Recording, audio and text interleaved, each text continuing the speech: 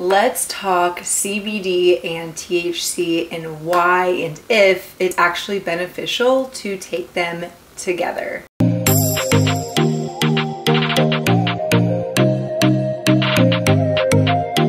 If you're here, you already know by the title of the video, by just being someone who is a cannabis lover, that we are talking about CBD and THC. Now, before I get into it, because there's a lot of research going on, there's a lot of blog content out there, there's a lot of content out there in general. What I say in this video is just done personally on the research that I have done. And I always encourage you to do your own research, and this is just how I've interpreted the research on CBD and THC. So if you have any comments and you want to add on to the conversation, please comment below and then make sure to share with your friends. But as of today, this is what's new and what's happening, and a major conversation and something that gets brought up in our retail shop, and we get questions asked all the freaking time, is does CBD actually help to bring down the high that is associated with THC?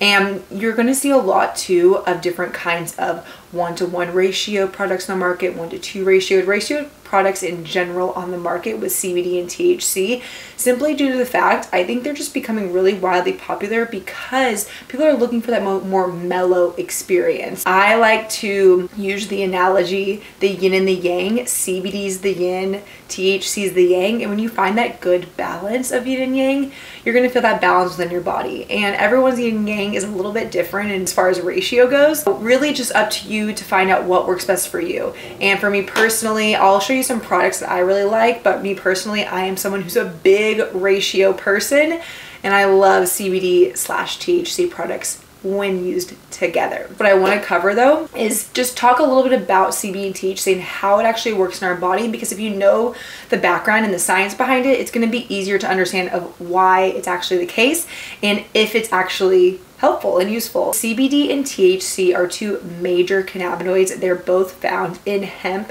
and marijuana.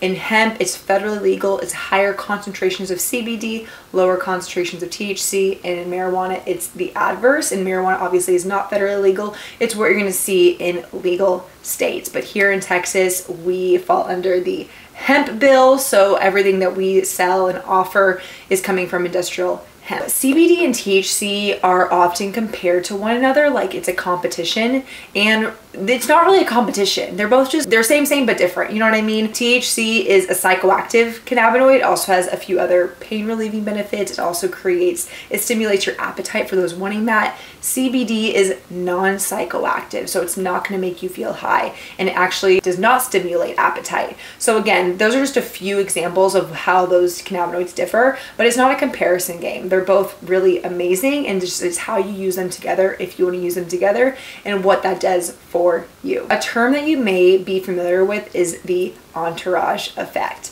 And the entourage effect simply states that things work better together than on their own. I'm going to read this quote that I pulled from Leafly, just because they did a really good job of explaining the entourage effect. They say the entourage effect takes into account the synergistic quality of different varieties to see which treatment works best for you. So again, entourage, you're really just using a plethora of different cannabinoids. Full spectrum is also something that you're going to see on the market, especially in the hemp market. That really just means it's a full plant profile. So CBD's in it, THC's in it, CBG, CBN, flavonoids, terpenes, really everything is kind of under that umbrella, but it's about the ratio and what is actually provided in there and where you're sourcing your products from. Definitely, I think, just like I stated before, you should experiment with your own entourage effect and your own cannabinoid consumption, because every body is very different in how it reacts. Also wanted to point out, do not be afraid, or don't feel like it's a silly question to ask what's going to benefit you.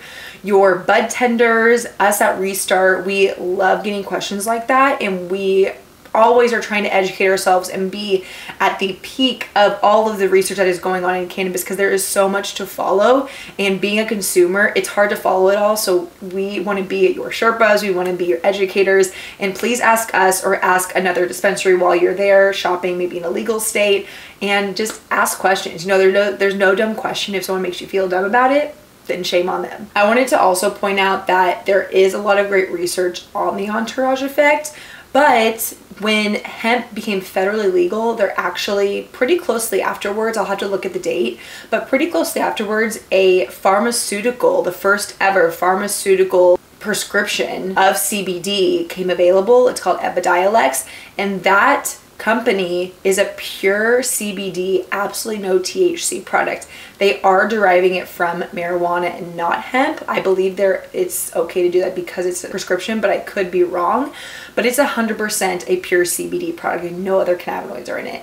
Whether they've changed their formula since they launched, I don't honestly know, but they launched with the idea to help those dealing with epilepsy and CBD in higher quantities, and they produce a really high concentration of a product to offer their consumers. It does just that. So it's a really high concentrated CBD product, and they've done the research to prove that it actually does help with those dealing with epilepsy. If you want to do your own research on that, again, I am no doctor, but I know that it's on the market and it's a pure CBD product. So that just goes to show that, you know, the entourage effect, yes, it has its case and it's definitely does work for a lot of people, but there is no shame in just isolating cannabinoids and taking them as you need them. And that is our philosophy. That's what we believe at Restart.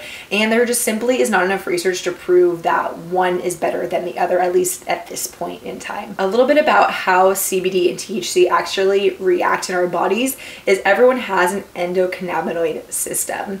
And in that system, there are CBD1 receptors and CB2 receptors. Both of these receptors, CBD and THC, actually work directly on. Typically, THC, it works on our CB1 receptor, while CBD works on our CB2 receptor. CB1 is expressed primarily in our nervous system, while CB2 is expressed in our nervous system, but also is expressed in our gut, in our tissues, in our immune system, which is why a lot of people find relief with their anti-inflammatory properties. Does CBD actually counteract the high effects of THC? I came across a few articles, and again, there's still research being done. From the majority of what I collected though, the answer short term is yes, that it can help reduce that high. A few things to consider though when looking to CBD to maybe counter, maybe you took too much THC, maybe you feel a little bit more high than what you actually wanted to be. You can use CBD to counteract that or kind of reduce that high, but there are a few things that you need to keep in mind. One, the type of CBD product used. High quality is going to give you a better result. Two, your unique biology and genetics. Three is your intensity and nature of anxiety. Some of us are just naturally more anxious than others, so that is a huge component. And number four is probably one of the most important. It is your THC and CBD dosed ratio. You can use CBD and THC synergistically and at the same time, but it really just, everyone's very different. So it just matters how much CBD is actually going to help you out, if it'll help you out in the end. The last quote I want to read from Leafly as well, because that is where I found a good mix of information when I was researching, is this one right here. So CBD modulates the receptor signaling associated with THC, which is why their co-presence has become so important in the field of cannabis therapeutics. Relevant to this particular discussion is CBD's ability to modulate excess cannabinoid activity in the brain, which can result in anxiety. This is why CBD can certainly mitigate the anxious, paranoid side effects associated with THC overconsumption. I'm going to show off a few of the products that we offer at Restart right now, and since recording this, we definitely offer a few more. I can guarantee that there's more on the horizon. So let me just go through a few products that we offer that are ratioed products in case you are someone who is looking for that ratio product. Being in Texas, we offer both Delta 8 and Delta 9 depending on what you're looking for. Delta 8 is a little bit more of a body relaxation versus Delta 9 typically is more of a head high sensation. And so with our Delta 8, this is one example. We offer these citrus flavored gummies. They are a 1-to-1 ratio, 20 milligrams of Delta 8 and 20 milligrams of CBD. So it's 40 milligrams in total.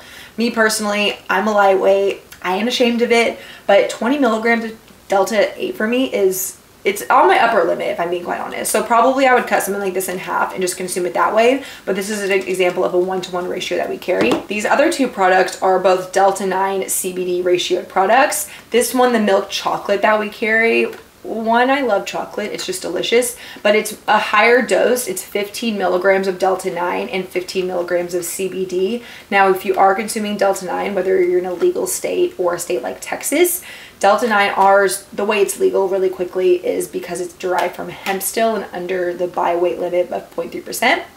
If you're in a legal state, it's just derived from marijuana. You get a dispensary, that's said and done.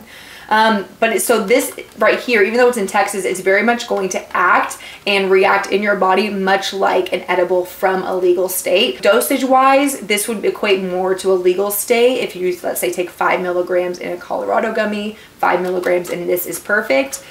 But comparing it to Delta-8 usually can take double the amount. So for me, if I'm taking 5 milligrams in Delta-9, I can probably handle 10 or 15 of Delta-8. Another product, and the last one I'm going to feature is this one. It's our berry gummies, and these are more of a microdose. So they're 2.5 milligrams of CBD and 2.5 milligrams of THC. Some people do like just microdosing during the day. Again, a microdose is the correct definition, and I'm gonna probably butcher it, but essentially it's not your upper limit, but it's not like the absolute lowest limit. It's somewhere maybe around like the 20 or 30% that just helps you coast. You feel like a small smidge of something, but maybe you don't quite know what it is or what it feels like. That is a microdose, and it just kind of helps you mitigate throughout the day without feeling so out of body, without you feeling so out of it. And a lot of people nowadays are really gravitating towards microdosing, but even more so in that ratioed product, because again, any CBD, usually as long as it's a higher milligram of it, will help counteract that and just give you that more mellow flow. Almost like I would say, like I would describe like a microdose if you're someone who consumes alcohol as a half to a full beer versus like 3 or 4 beers. Those are two very different experiences. As well, you can feel maybe just more relaxed after a glass of wine or, you know, a beer. You maybe have like a girl's night out when you finish a whole bottle. So it's all about who you are, what you're looking for, making sure you're finding quality products, making sure you're finding the right dosage, the right consumption method. And if you have any questions, please comment below or reach out to us directly. You can always follow us on Instagram at RestartCBD. Make sure to subscribe to our YouTube channel and turn on the notifications so you do not miss a video. And then, of course, you can shop online. So head to restartcbd.com. All the information will be in the description link below. Have a great day and see you in the next one.